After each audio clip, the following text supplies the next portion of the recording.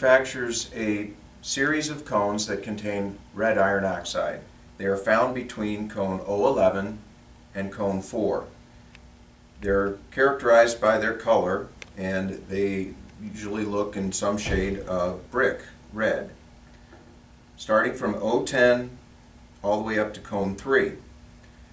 These are used in normal firing conditions, but if you were to enter into a firing where you were going into reduction, the iron would reduce and would affect the behavior of that cone, so it would not work right. So we've developed a second set of cones that could be used in place of the red cones, and we call that our iron-free series. They are set up between 010 to cone 3 as well, but they do not contain red iron oxide. And they are colored in a different shade so that if you were to see a cone 010 and a red 010, you would know that there would be a difference between the two of them.